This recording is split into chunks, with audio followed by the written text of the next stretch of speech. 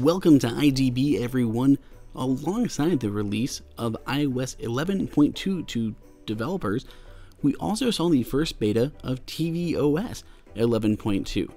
Now, there are a few small background tweaks and adjustments that get made, like there is now the inclusion of the unwatched section to your computer app, so if you happen to be streaming from your library, it'll now update with a unwatched section, which is really handy if you're watching a lot of content from your own iTunes library. But on the other hand, we have a really useful feature which almost everyone with the Apple TV 4K will be happy to receive.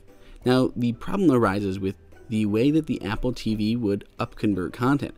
Basically, the Apple TV 4K would immediately take whatever you were playing, no matter the source, and immediately convert it to whatever you had set as your video output. So it would just convert everything to 4K Dolby Vision HDR. It would just upscale it and it would do its best, but the HDR conversion was definitely a problem. You could go in and manually make those adjustments, change the format to whatever you would prefer it to be, but that's probably not your best option, and you don't want to have to do that every single time you do it. The HDR conversion just a lot of times did not look right and looked overblown out and really ruined the experience. For someone who wants the Apple TV 4K and wants it for that 4K, you want good color and you want good quality. Well, there's this new option now in tvOS 11.2 called Match Content. You can have it match the dynamic range, so whether it's HDR or not HDR, and you can even match the frame rate.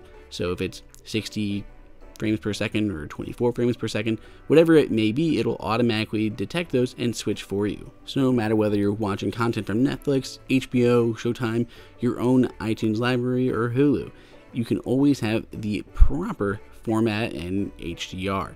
Now, this is also available for developers to take advantage of, so they can go in there and control this. So if you have those options turned on, they can reflect that proper frame rate, and your Apple TV and your television will automatically choose the correct format for that.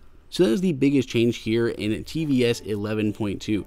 We saw some other small tweaks in tvOS 11.1 that has not yet quite been publicly released. If you are on the latest beta of iOS 11.2, there's also a useful feature where you can see the now playing of your Apple TV inside of the control center of your iPhone or iPad. It's pretty handy to be able to go in there and see what's playing in the different sources.